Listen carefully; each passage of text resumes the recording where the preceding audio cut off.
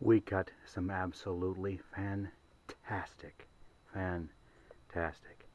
box elder burl the other day, and I need to get the moisture content, the MC, down before winter time.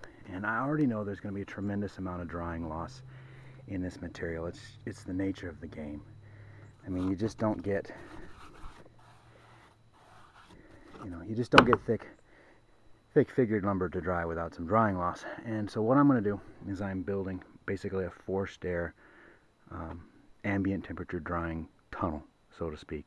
And so underneath that plastic is an 8-foot by 5.5 foot pallet, and we're going to stack all of this on it. Now you might notice that'll be stacked high and narrow, which is fine because the weight is key. So the most important slabs go to the bottom, and then we'll stack everything else, kind of hold it down, then we'll wrap it over. And I have a large forced air box fan, greenhouse fan there. You notice I built it into a cabinet, and we're just going to pump air through it. And in order to keep it from drying too fast, I'll throttle the outside, almost like closing up the drawstring on, say, a flower spout, right, or a grain spout. Just that way I can vary. I don't want them drying too quickly, but I need to get that drying started, and I need to get it as dry as possible before we hit that cold weather. So first we're going to stack them, then I'll show you exactly what that looks like. Wrap it up and over. Hopefully we can pressurize it like a great big sausage casing and get some of this good stuff done. So you can see how I'm stacking it now, and I'm using extra wide stickers even though I know I'm going to have problems with height. But I want that air, to migrate through all this, which is why I'm going to wrap it, tightly with the tarp there. So the stickers go in with the direction of the wind, and you stack on top as high as you can, and hold these things together. Look at that! Look at that figure. I mean, I know it's not sanded, but oh, that is amazing.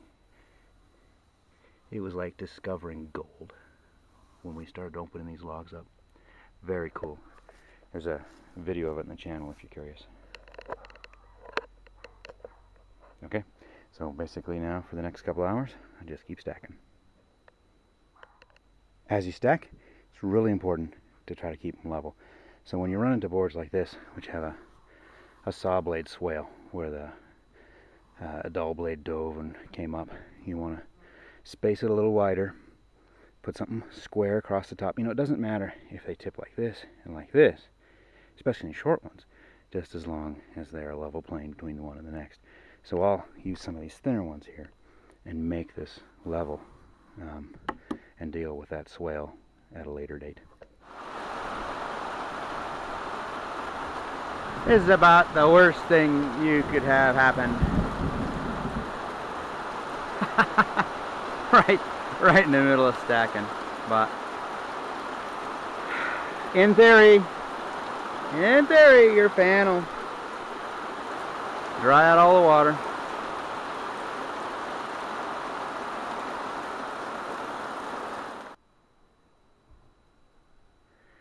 So there it is, nearly all stacked. I'm using those big slabs, kind of like wind buffer and deflectors, to hopefully push air through more than around. And I got that top piece just padding, because this is going to whip around and I don't want to wear a hole in or anything like that. And we're about to curl it up and install the fan and the rear baffle.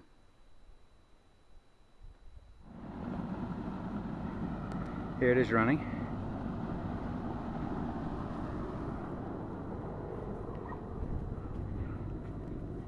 And you can feel the damp air coming out of it, and it smells. This was the stinkiest wood we cut in a long time. Kind of a cloyingly sweet smell. Anyways, it attracts yellow jackets and fruit flies. They just swarm around it. I'm hoping that'll go away as it dries. So yeah, it's kind of throttled down, forcing the air through this stack right here. I can pinch this down even more, limit the air, or I can undo the screws and let her roar full bore. I have it somewhere in the middle right now. There's a fairly good breeze coming through. So